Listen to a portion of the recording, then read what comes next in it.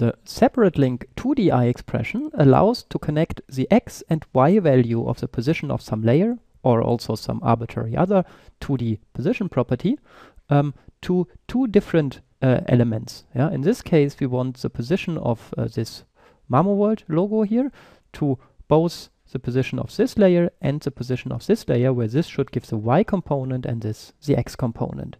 So for this, we select the position of this y element and link it here, and then select the position of this x element and link it here.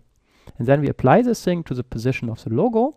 Now you see it immediately jumps in place, and when we start now moving this element here arbitrarily, it follows it in x direction, and if we move this one here, it follows it in y direction.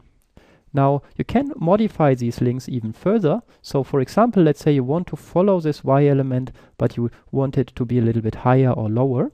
Then we can go to the details of this y link, clicking here and specifying a certain offset. So let's say we have an offset of 20 and apply this again here.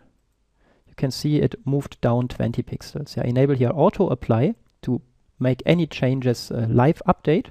So if you set this here to 200, it moves down much more. And still, if we move it, it moves accordingly.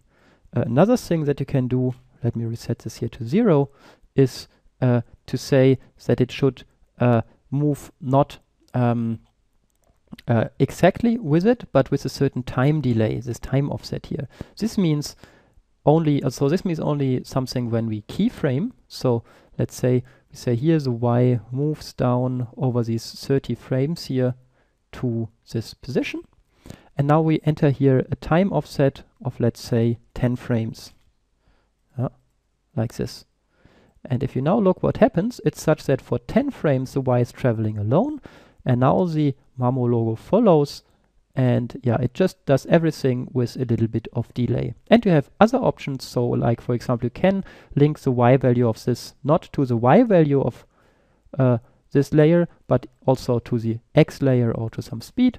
But yeah, I'm not going to look into these details here, but leave it up to you to play a bit with these ideas.